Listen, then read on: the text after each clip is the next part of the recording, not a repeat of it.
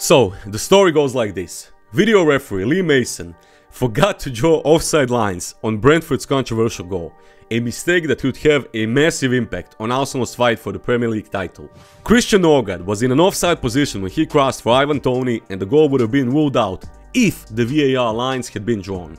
Victory for Arsenal would have put them 8 points clear at the top of the Premier League. Mason took an age to decide that Pinnock was not interfering with play, but then rushed past the key incident and checked it without drawing the crucial VAR line. Had he done so, Norgard would have been ruled offside and Toney's 74th minute goal would be disallowed. Mikel Arteta said after the game, "I just looked back and it is offside. It is frustrating, but they will probably give an explanation later in the week. Today, we haven't got one." So, I don't even know where to start, to be honest. Lee Mason, a professional Premier League referee, forgot to draw lines for potential offside check. I'd get it if this happened in Bulgarian 2nd Division game, and no offense to them, but hell. We are talking about the Premier League official. You had one big decision to make during the whole 90 minutes of the game, and that was to check that Brentford's goal. One single important decision that you had to check during the full game, and somehow you still managed to that up. Few hours before the Arsenal game, Thomas Soucek got away with that ridiculous handball save.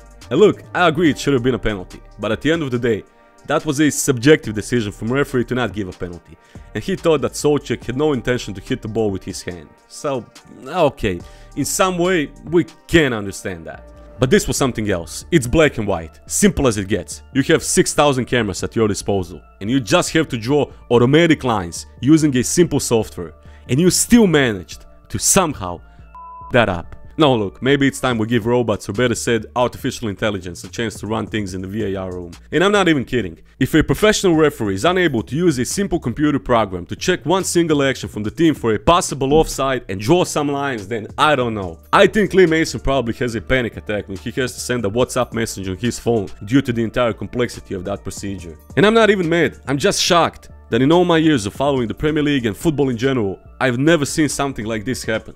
We now have all these cameras, sensors, and every other technological help we can get, so we don't have to tolerate the referees' mistakes anymore. Or better said, human mistakes. And these Premier League referees are still living in Stone Age. And you know what's the worst thing about this? That no one will answer for this. Believe me, they will probably just ask him politely, "Look Lee, you made a mistake against Arsenal, but it's okay, we get it, don't push yourself too much. It doesn't matter that you are a complete and you're official Premier League referee for the last 20 years, don't worry Lee, it can happen to anyone."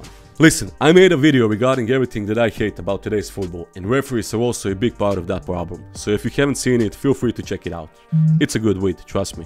And by the way, Lee Mason was also the judge who cancelled that goal against Manchester United at Old Trafford. Unbelievable. But anyway, it is what it is. Man City next up, and let's just hope that these 2 points, which we unfairly lost yesterday, will not have an impact at the end of the season. And I don't want to see Lee Mason anywhere near the Emirates in the future. He is incompetent to referee a 5 versus 5 Sunday tournament in Stratton, let alone a Premier League game. But what are your thoughts? How would you solve the problem of disastrous referees in England? Write down in the comments, I'd love to hear it. Thank you all for watching, don't forget to leave a like and subscribe to the channel. See you on the next one.